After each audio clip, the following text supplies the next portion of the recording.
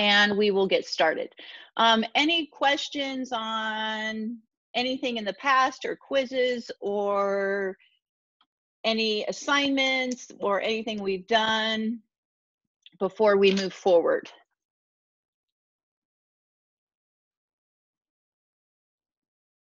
Okay, that was easy.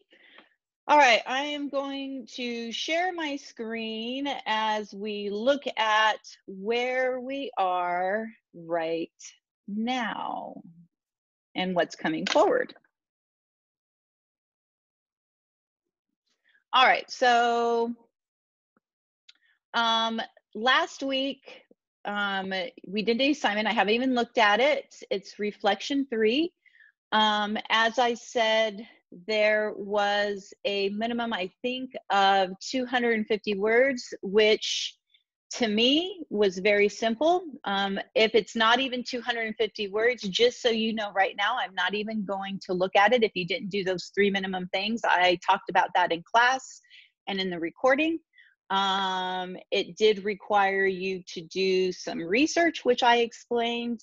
And so again, if you didn't do all of those minimums, unfortunately, I'm not even going to go through and grade it and take my time, because you have to at least have done by week 7, where we were at, those minimums.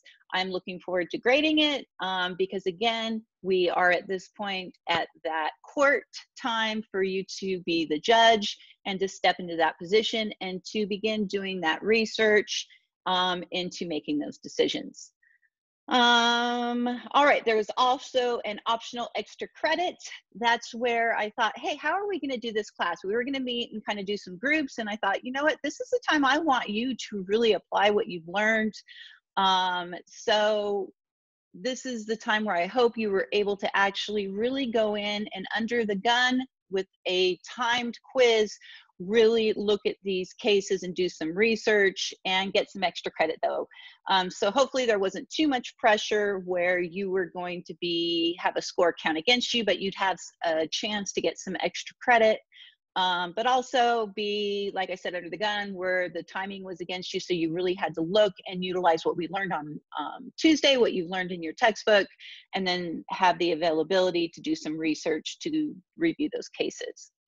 All right, we are now going into our final C, which we've covered COPS, we've covered courts, and now we are going into corrections. So this is going to be where we are chapter 8 in your textbook. And we're going to be covering chapter 8 with our PowerPoint, which I've made that visible as well. You are taking quiz 4 this week, and there is a journal. I'm going to click on that. The journal is from chapter 9 in your textbook, which is kind of over community corrections. I copy and pasted from chapter 9.1 to the blue box, where you're going to kind of answer 3 questions that kind of goes over, you know, why do we have so many people in jails and prisons, and what are some of the issues we're facing, and what's been our approach to solve it, what's worked, what hasn't. So that's pretty much what the journal's about. Are there any questions on this? I know, I don't know if you've looked at it yet. If you haven't looked at that, just to review with you again, if you go to the very top of Moodle, I have listed my Zoom office hours, which are Mondays and Tuesdays and Thursdays. All you have to do is just send me an email and we can Zoom, or send me an email with your phone number. If these aren't good times because you have another class or because you work or something, just send me an email and we can set up another time, or you want to do it on the weekends, whenever you want to do it, just let me know. We can go ahead and meet. All right, any questions about what's going on this week or with the assignments? All right, easy peasy. All right, so let me make sure our PowerPoint's ready to go. If you want to follow along, like I said, you guys have that link, and let me share my screen.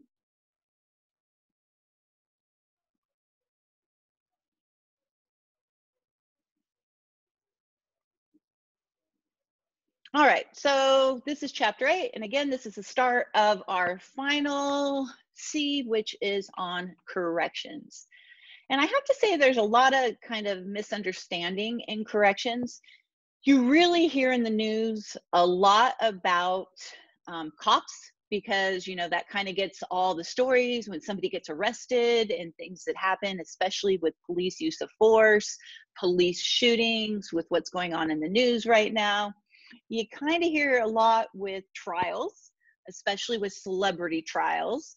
You don't hear a lot with prisons. Ever so often, there'll be shows that come out, the new Orange is the Black, a lot with the fictional shows, but not a whole lot. All right, so we're going to kind of start out with careers. It's kind of the all too forgotten careers. It used to be before you could actually become a cop, you had to be a correctional officer.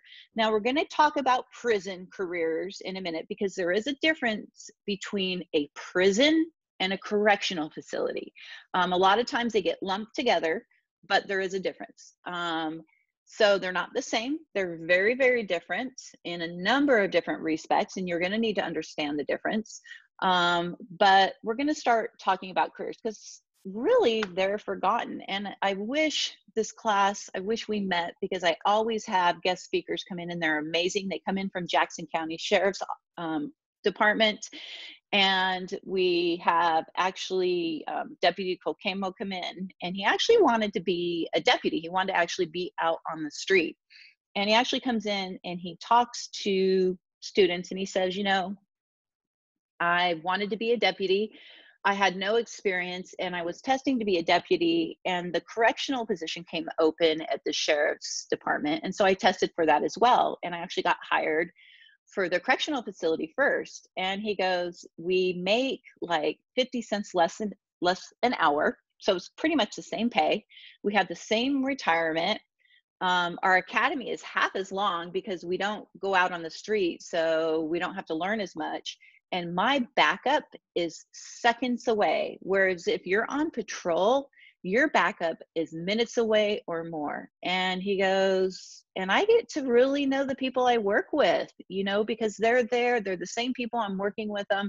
They're not long-term because I'm not working in a prison with people that are there long-term on felonies, so it's more newer people that I'm seeing. But I love my job, and there's a lot of rehabilitation involved, and we're doing a lot of new things. And so he ended up staying, and he's been there over a decade and he loves it. So it's kind of the often forgotten career. And what's new about it is a lot of police departments are now actually saying, you know what, because we feel being a cop is so important, and because it's such a tough career, and because so many cops, communication is so important and they can't do it. The way we find out if they can is through a very controlled environment. And because being a correctional officer is so controlled, it's at a correctional facility, they're not out in the field, and it's filmed and we can watch them. A lot of departments, you have to now be a correctional officer for 2 years before you can even test to be a cop. So I think that's kind of cool, actually. So before you can go out and be on your own and even put yourself in a situation where you could use force or actually get in a bad situation, you have to be a correctional officer first. So I like to cover correctional careers, and under that is kind of probation officers, and that's another forgotten career. I so often have people come to me and go, hey, what career should I go into? And I'm like, have you ever thought about being a probation officer? It's actually a career that you have to have a bachelor's degree for. It pays a lot of money, and actually locally, you can work in Jackson County and you don't have to carry a gun. You can be a probation officer in Jackson County. I actually sit on their oral boards, on their panel testing for them, for their supervisors and their probation officers. And you can either choose to carry a gun or not carry a gun. It's a choice. And then they have juvenile probation officers, and then they have adult probation officers. And it's with the Community Justice Department. And they're very focused on rehabilitation. So it's just really, really cool.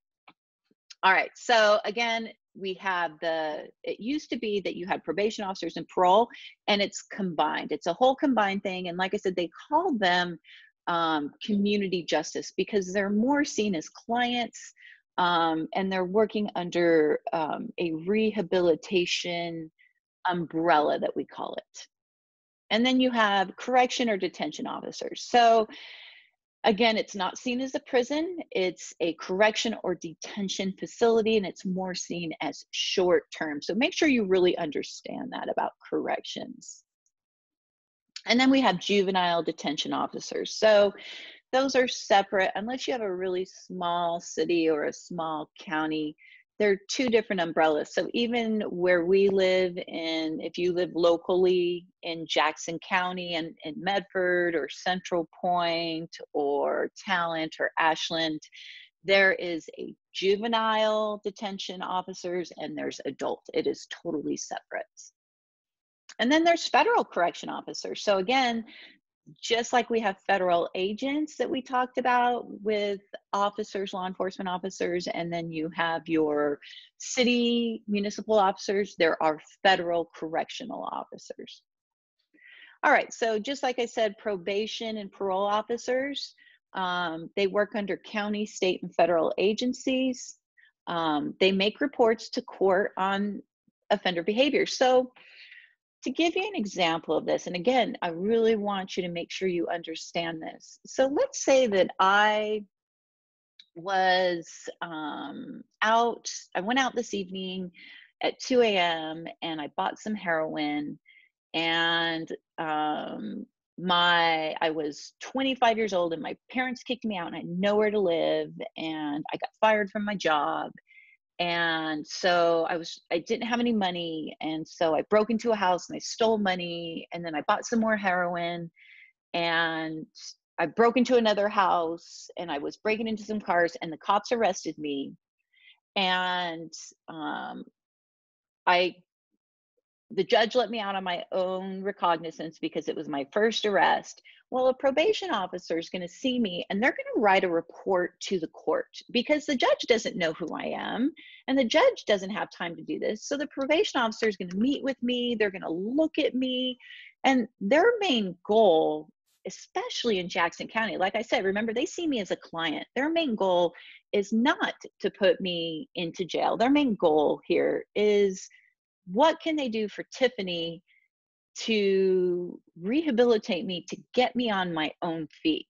And so they're going to look at restorative justice. What can they do to get me on my feet, to help me? Am I addicted to drugs? They're going to find out. Do I need to be in a drug rehabilitation program? Do I need to be in jail or don't I? They're going to make a recommendation to the court. And probably since I haven't been arrested before, they're going to say, no, Tiffany doesn't need to be in jail. Tiffany, she's on heroin. It's very addictive. She probably does need to go see a drug counselor to find out that, hey, heroin is addictive. She needs to see somebody about getting a job because she was just fired. So they're going to be making those recommendations to the court because the judge doesn't have time. And the judge is going to look at those recommendations. They're making those pretrial investigations for the court. They're kind of like the detective for the court. And then they're going to make sure with whatever they tell the court to do, the judge, obviously, just like you guys were the judge for last week's assignment, the judge makes the discretion and makes the decision. However, the probation officer, I'm the client, and that probation officer is going to make sure that whatever the judge tells me to do, that I'm in compliance. So if the judge says, hey, the probation officer told you to go meet with the drug court, to listen to what they say, and to go apply to this job, and this job. And so the probation officer is going to make sure that I check in and that I do those things. If I don't do those things, though, I'm going to have to go tell the judge why I didn't do those things. And then they're going to complete an offender risk assessment. So there's going to be certain things that, like, for example, I didn't have a place to live. So they may recommend that I live at a certain place. And they may say, we don't want her going back to that to live with her parents because there's some family members there that are using drugs, and that's high risk. So there's going to be certain things that happen, and I may say, I'm back living at that house, and they may say, that's not good because that's high risk, Tiffany. That's why you started using the heroin in the first place. So does that make sense? And then again, if I move back to that house and I'm not checking in and applying for those jobs, they're going to tell the court that I'm not doing those things and I'm behaving in those high risk behaviors. All right, so parole officers, they're a little bit different than probation.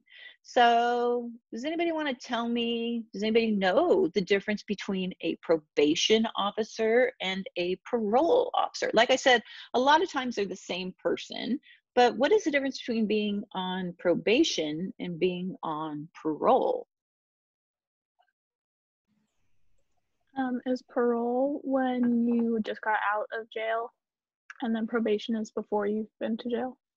So good, so very good. So this is kind of what we're going to talk about, the difference between jail and prison. So yes, so parole is I just committed, just kind of like me. Let's say that the judge, it was my fifth burglary, and they said, Tiffany, we've already given you 4 chances. We're going to give you, and this is a felony, you're going to go away for a year. So I went to prison, and we're going to talk about that in a minute. We haven't gone there yet, but we're going to talk about prison. And then I got out.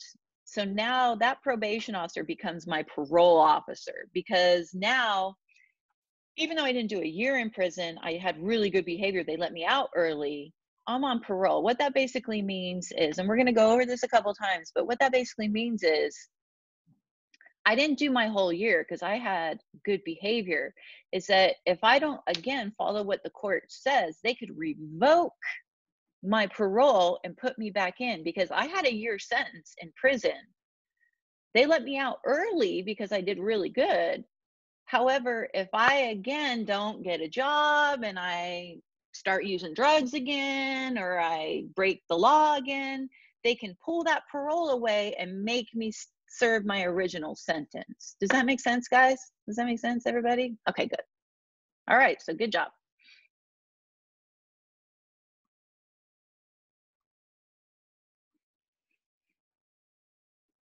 So their job, parole officers, again, is I'm not in prison. I'm not serving my original sentence. So they're just making sure that whatever the parole board is that let me out early, whatever they tell me to do, that I'm just doing it. All right. We covered all that. They're visiting. They're making visits to make sure again that I'm doing all that I'm supposed to do. Okay, correction and detention officers. I kind of went over what they do, and like I said, a lot of people love doing it because it's actually a cool job. You make almost the same money as a cop on the street, and you're a lot safer. Some still want to go out on the street because it's got more of that excitement where you get to run code in a car. But other people are like, you also, it's a lot more dangerous and I don't want to risk my life. All right, so correction and detention. You are working at what we call more of a short term jail or detention center. So when I was on the street and I arrested somebody, didn't matter what I arrested him for. It could be for stealing something. It could have been for a robbery. It could be for anything. I just arrested them. It didn't mean I found them guilty. It just meant that I was arresting them. And you remember, we went over, they still got to go through they still got to put up bail. They still got to plead not guilty. They still had to get their day in court, or, whatever. They still got to go through their day in court, all that. But when they first went to jail and got through the booking process, they went to jail, not to prison. They went to jail, or they went to the detention center. So, and that is your corrections or detention officers down. That's who books you in. And so that's what we're talking about. You don't go to prison until you've been through the whole system, like we talked about, and you're found guilty and you're sentenced or you plead guilty and you do a plea bargain and you're sentenced. That's when you go to prison, and that's only for a felony. If you plead guilty to a misdemeanor and a judge sentences you to 30 days or 60 days or anything less than a year, you don't go to prison. You just stay in jail, which is a correction or detention facility. The only people that go to prison are people that are found guilty of felonies. So does that make sense to anybody? Any questions on prison and the difference between a jail and a prison? Because we're going to get into a question later on that you guys are going to need to make sure you understand that difference. Okay. So correction and detention officers maintain security and transportation. For example, some smaller detention centers, they're the same place where the judge is. So they can actually just walk you right over to where the judge is. A lot of places now do it by video, so it's easy. Some even have like an underground tunnel where you walk over. But some, they actually take people by van. That has kind of gone away a lot because there was a lot of escapes. And like you see in the movies, that's how people used to escape, because they do it a lot by video now. But it used to be transport. The correction detention officers or even some of the marshals would get the people that had to go over and see the judge every day because they were arrested the night before. So they had to go see the judge for bail within a timely fashion, because we just can't keep you in jail all the time. You have to see the judge and make your plea so you can get out and go see, you know, a lawyer so you can make your plea, just like we learned last week. They would take you in transportation. That really, like I said, doesn't happen anymore. A lot of it goes by video. We work with adults and juveniles, although they're separated in different buildings most of the time. Correction and detentions, whenever an officer books somebody, they get fingerprinted, photographed. That's where you see the famous booking photographs of, I normally say celebrities, because normally you don't see everybody. But that's where you see that booking photograph. And then they manage offenders in the correctional facilities and respond to emergency specialized units. So what do correctional salaries? It's anywhere between $30,000 and $75,000, just depending where they work. It's kind of what we call parity. And what that means is your unions. What happens is a union for a law enforcement agency or correctional facility agency will say, hey, we're in Oregon, we work in this area, you can't pay this agency more than that agency, because everybody will want to go work for that agency because they pay so much more money. So we want parity. So that's how you'll find that most agencies in a certain area generally make the same amount. It's because their unions have fought for them to make that amount. And it generally has to do with cost of living and things like that. All right, so now we're kind of on to prisons. So there's a little YouTube here that I've posted. You're more than welcome to go watch it. And it's actually a good video that goes into explaining, if you're kind of like, I still don't really get it, you know, what is the difference between a prison guard and a correctional officer? This really is a really good video on YouTube that really does go into explaining the difference between a prison guard versus a correctional officer. So again, a prison guard is more of a uniformed jail or prison employee whose primary job is the security and movement of inmates. And the best way I can explain it is when people go away to prison, and I'm sure you've seen a movie of it, prisoners are there, some are there for life. Some have committed felonies and they've been sentenced to life in prison. Some are there, they've been sentenced to 10 years, 20 years, 25 years. So it is their home, and people know them. So it is a different type of environment, as you can imagine, than a correctional facility where somebody just gets there, they're being booked in, or they've never been booked. Or somebody is just there for 3 days or 5 days, or there's different areas. So it's a very, very, very different environment for many, many, many different reasons. I highly recommend, right now, obviously it isn't happening, but once COVID, I'm hoping obviously that COVID, we will get this under control. Dr. Carter does, I think it's twice a year, once in February, and I think it's once in May, goes over to the Pelican Bay prison, and they do a field trip over there where you get to tour the facility. I had never, and I had been a cop, and everybody's like, how were you a cop for 20 years and you'd never been over through a prison? And like I say, remember, we're all separate. You have cops, you have courts, you have corrections. We're separate for a reason.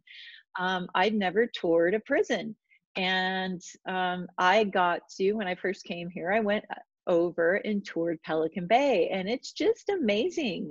They really do give you a first class tour. You get to talk to the prisoners. You put on a bulletproof vest. You get to talk to the guards. You get to see things they've collected. You get to see things they've made. You get to talk to some of the guards on some of the issues they have and how they get phones and drugs still into the prison. And it's just really amazing. And you really get to see, I got to see really the difference. It really opened my eyes, because I've been in a correctional facility many times because I was a law enforcement officer. But I highly recommend, if you haven't done it, it's free. You guys carpool over there. I know Dr. Carter drives, and then they normally have one student drive. So you carpool, it's free.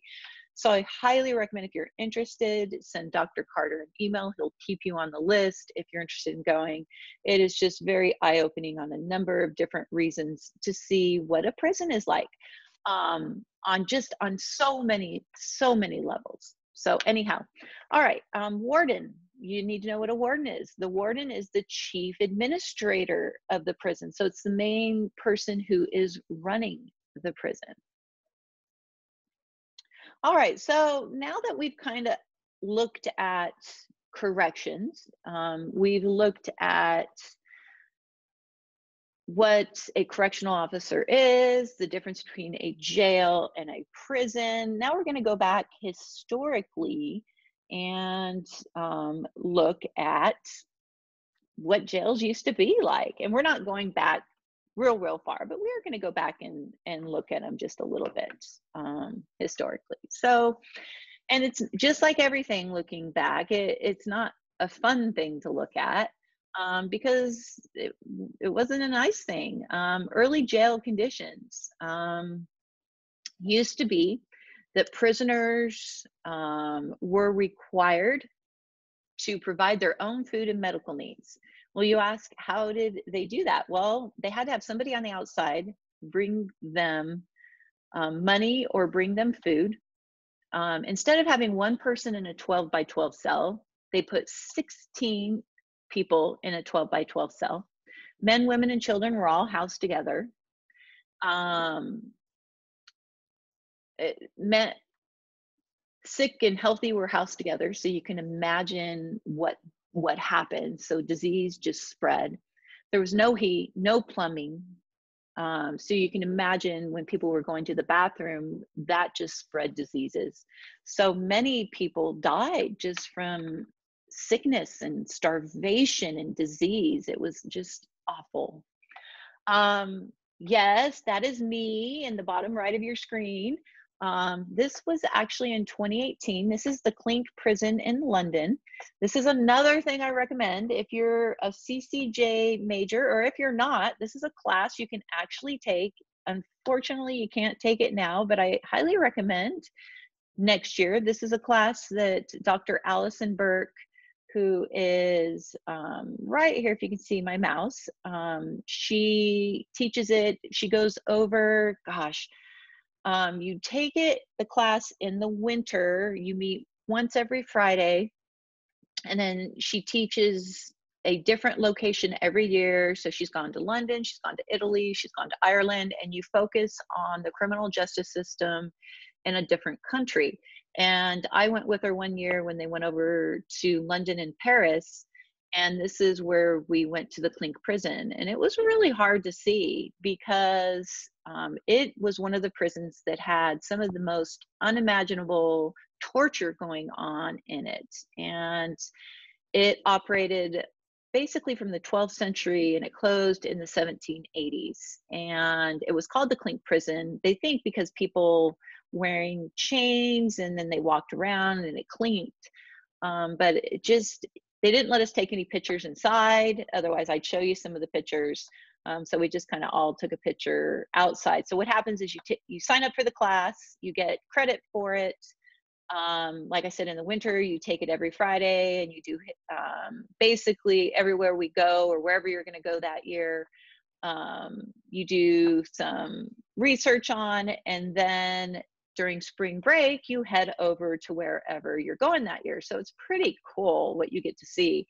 And, you know, this was just so sad to see what people went through and the torture that they went through. And they actually had the devices that they had people wear and the iron that people had to wear and the brutality.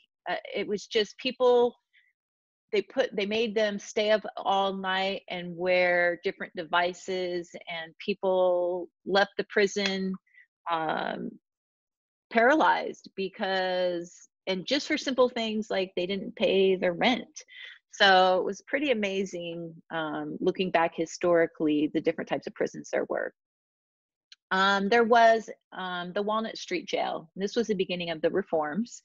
And this was in 1790. A law was passed. So like I kind of tried to do it historically. This was in the Clink prison closed in 1780s. And in Pennsylvania, the Walnut Street Jail in 1790 passed a law that required humane physical facilities. And so you wonder if this kind of happened because of the Clink prison that said, hey, you have to have adequate food and water at the public expense. You can't make the prisoners pay for it.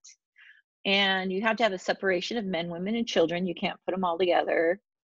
And you can't buy better treatment if you're a prisoner. And debtors and the mentally ill have to be separated from the criminal population. And again, this is something you need to know. This will be on the quiz as well. Also, orphans were moved to separate buildings because the orphans used to be kept in the jail area. All right, another reform came out called the Auburn system, and it was built in 1816. It was a walled maximum security. They used corporal punishment, marched everywhere, made them have short haircuts. The cells were poorly lit with no fresh air, and it was actually the prototype for the American prison. Then there was the Eastern State Penitentiary. It was built in 1829. It cost $500,000 to house 250 prisoners, and this is back in 1829. It was the most expensive building in the New World.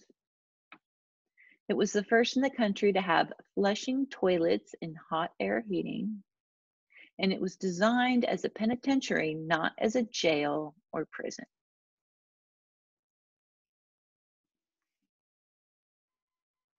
And the penitentiary basically is a correctional institution based on the concept that inmates can change their criminality through reflection and penitence.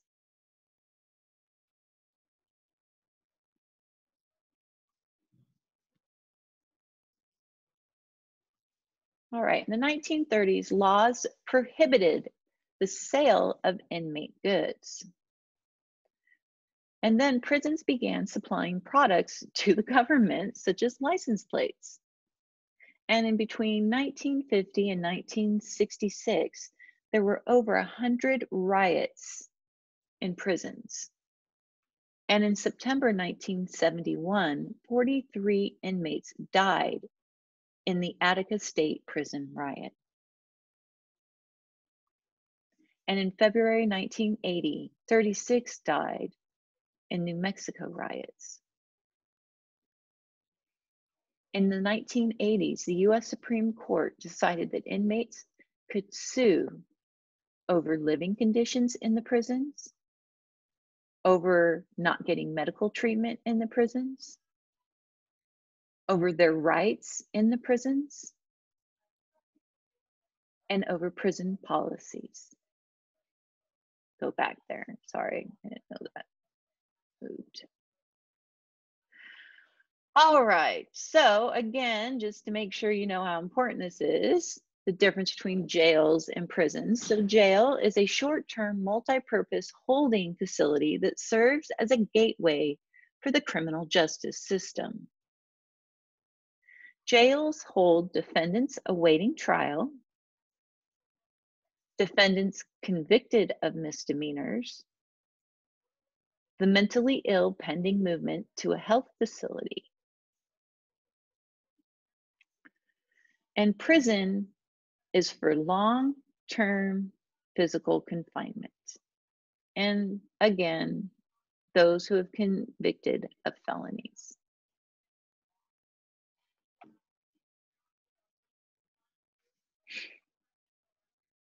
All right, so we're going to be discussing this a little more when we get into state prisons. So prisons are correctional institutions for prisoners convicted of felonies that have extended sentences. They're separated inmates by sex and architecture reflective of gender bias. The 10 highest incarceration rates are as seen on the screen.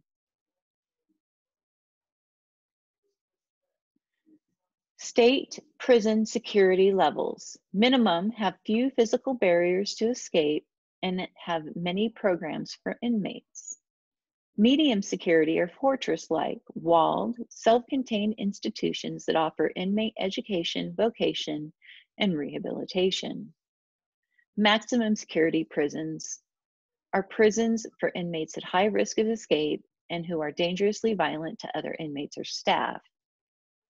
Administration segregation or solitary confinement, and inmates are kept in a single cell 23 hours a day. They are allowed a shower and 1 hour of recreation per day. Private jails and prisons are for-profit facilities run by private security companies, contracted by counties at a lower cost. They have less programs, less training, lower pay and conditions, often below state standards. Escapes and assaults carry smaller penalties. Here's a photo that shows a share of inmates in private prisons by state in 2016.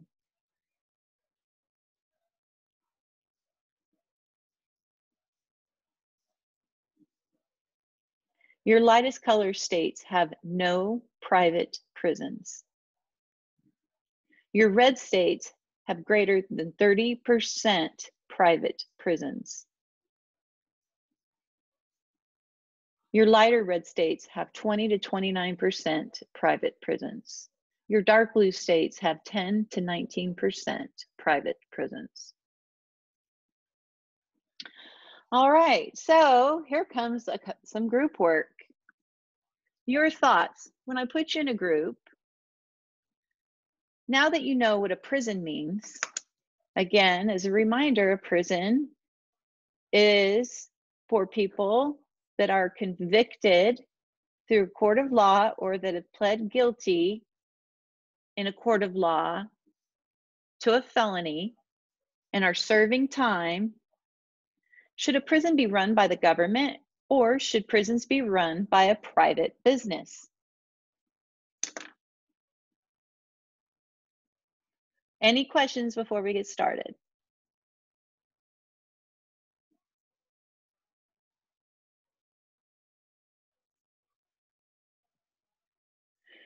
Okay, one thing about groups, groups, this is a time, and I know it's easy during Zoom not to be, but this is a time you do need to talk.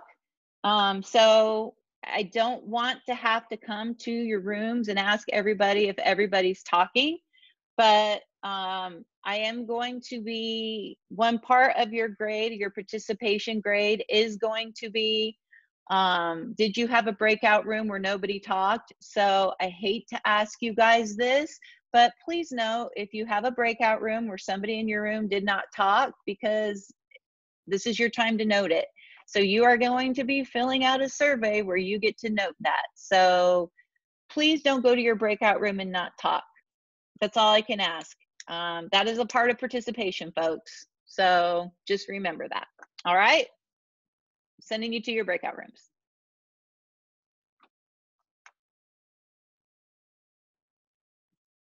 Everybody, so let's resume our talks on prisons being run by the government or being privately run. Let's start with room number 1. What was your group's overall thoughts? Oh, okay. I think we were group number 1. So we were a bit split down the middle. Some of us thought that basically private prisons should not really exist. And then the other half of us kind of thought that there should be a mix of private and state. And basically we were saying private prisons kind of might lack when it comes to inmate care and like putting effort into actually rehabilitating them, because it's just costs more money to have those programs, and also they don't have to follow the state regulations and such, so the inmate care might not be as high. Okay, all right. Room 2, what were your guys' thoughts? Okay, so we were room 2, and we pretty much all agreed that like there's a lot of, well, sometimes there's a lot of distrust for like government run things, but on the other hand, we were worried about privately run prisons because of the lack of inmate care, and just worried that there might be some like more sneaky people that like are trying to be more cost effective rather than actually care for the human lives. And when it comes to like government run things, they have to follow certain regulations and rules, and everything has to be really like, they have to be really on top of it. But privately owned stuff can be a little bit like sketchy with that kind of stuff. But on the other hand, if you're more maybe optimistic about it, privately owned things could maybe take advantage of the not having as many regulations and use their money for more like more education programs for prisoners and all that kind of stuff. So were you 50-50? I'm hearing 50-50. Yeah, was it pretty 50-50? split. Okay, 50-50. Okay, room 3. So we all agreed on government run because of the regulations, and they're probably more into both inmate and like employee safety rather than just being money oriented, Okay, all right. Room 4. So I feel like we all had a preference toward government ran, but it is kind of hard because we felt like there needs to be a little bit of both because of checks and balances. And also, I could be wrong about this, but I'm pretty sure with private, they don't have to like report out on statistics and stuff. So that's why we were saying like kind of no to private, because they don't talk about like how many people recidivate. I could be wrong about that, but I'm pretty sure that's true. They just don't have all of those like very helpful statistics, and this can also lead to somewhat bad conditions for the prisoners to be in. So that was something that kind of made us say more no to that. Okay, all right. Room 5. We all agreed that it should be government run, and because of like 3 different reasons. We said that it becomes for profit, so they can skimp on some of the more like the necessities like inmate care, employee care, and all of those things. It can reduce rehabilitation efforts, and then 3, it's unethical because of prison labor. Like they could use that in a not so nice way. Okay, all right. Room 6. So my group all agreed on government run. just because of the programs, and we just thought that they'd do a lot better job. Okay, and room 7.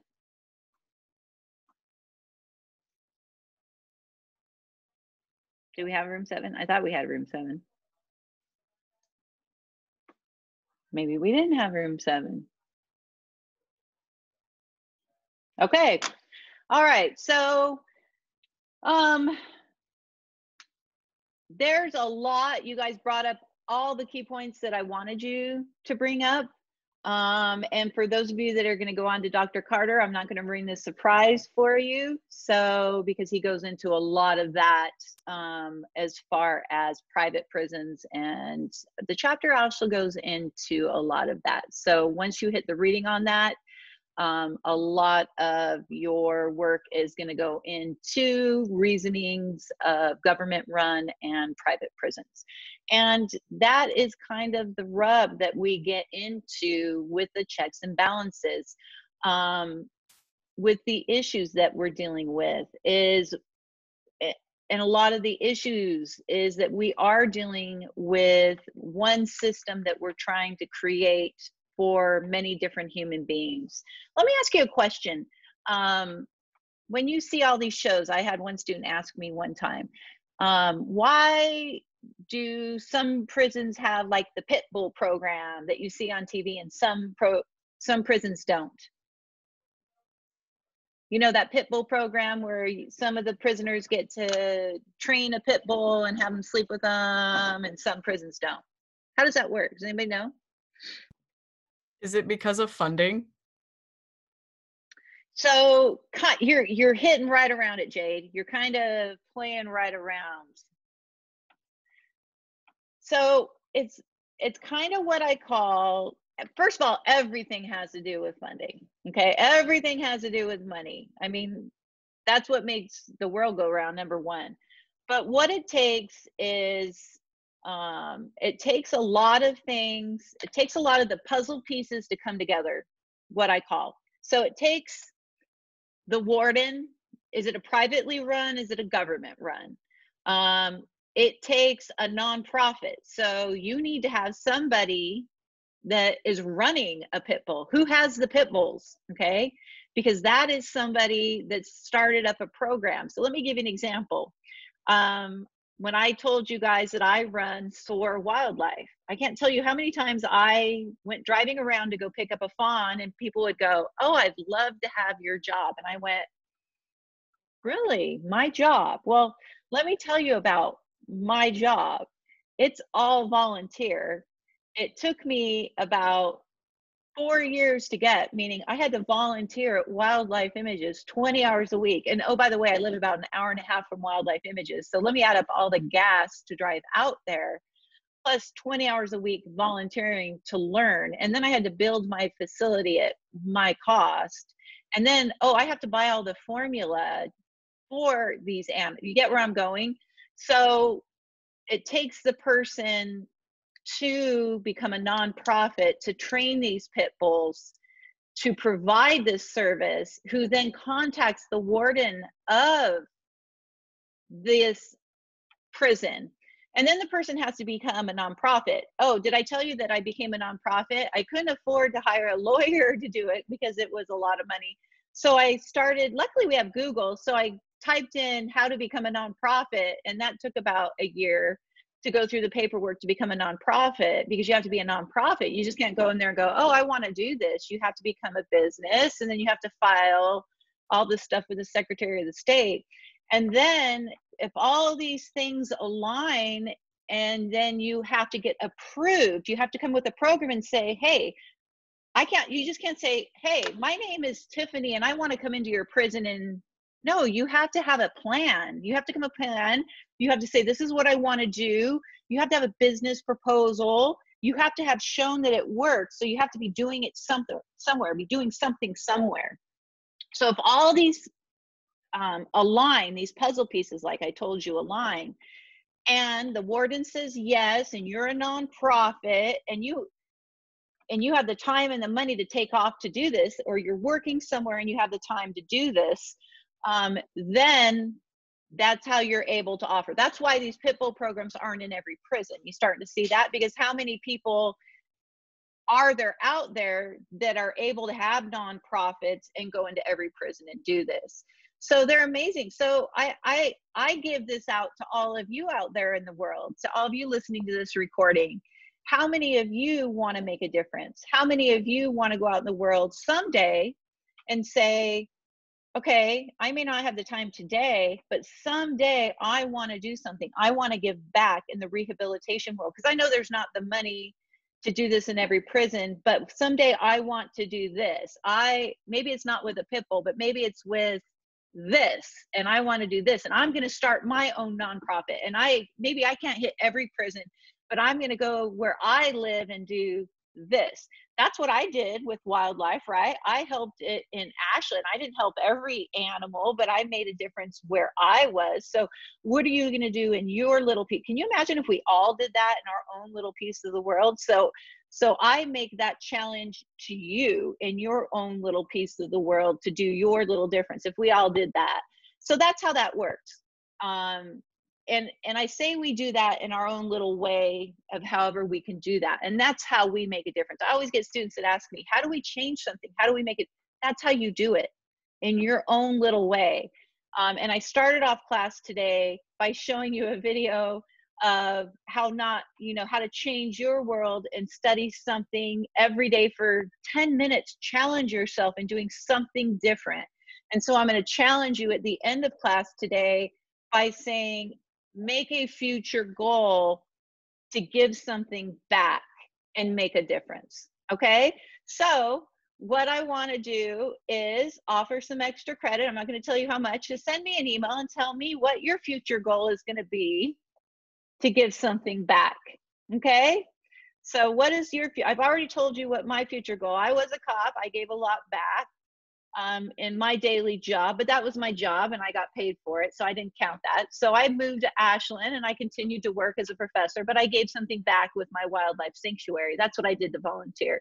So what's going to be your future goal someday with something you do? Start thinking about that. And you may never do it, but I want you to start thinking about that. Send me an email for some extra credit and let me know what you're going to do. All right. Thursday, we are going to have class. Since we don't meet next week, we do have community corrections, which I think is really important. That's where we get into the rehabilitation portion of corrections, which I think corrections doesn't exist without rehabilitation. I think it's so, so important. And I know we don't have classes next week, we don't have an assignment. So I think it's so important that we cover it on Thursday. So we will be meeting on Thursday. We will be covering chapter 9 on Thursday. Any questions about today and what we covered? All right, I will see everybody on Thursday. Bye, you guys. Thank you. Thank you.